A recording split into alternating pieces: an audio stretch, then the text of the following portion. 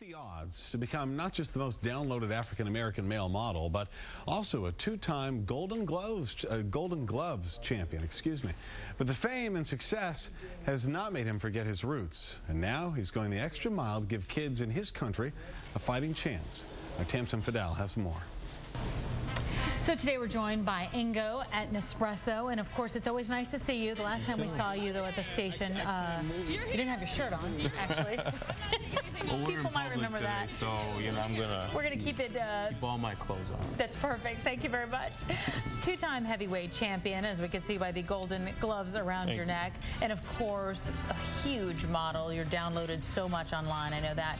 And you're also doing so many different things, a lot of charitable things. One in particular is a calendar you've just released. Yes. Talk to me a little bit about the calendar. This calendar is very dear to my heart because I'm using the proceeds from the calendar to provide kids back home in Nigeria with protective equipment for boxing.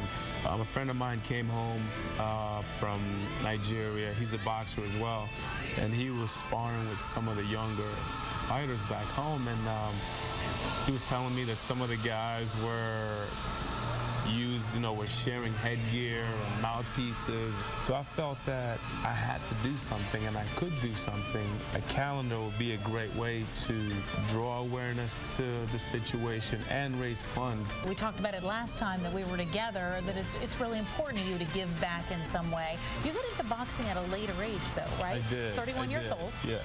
Extremely successful.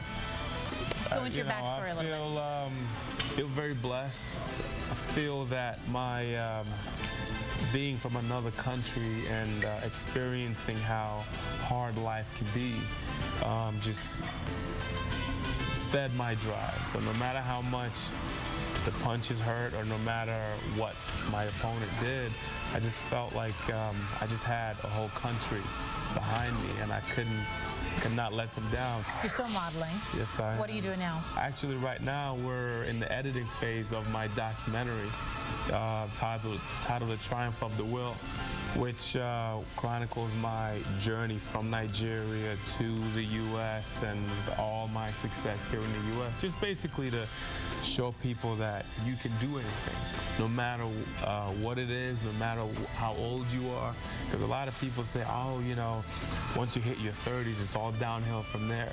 But I started boxing at 31, which is a time that most people retire from boxing. If you had one statement, one idea, one thing that you want to say to the kids in Nigeria, even the kids here. No matter how hard things are, do not lose your dream. Hold on to that dream and work hard, and it will come true.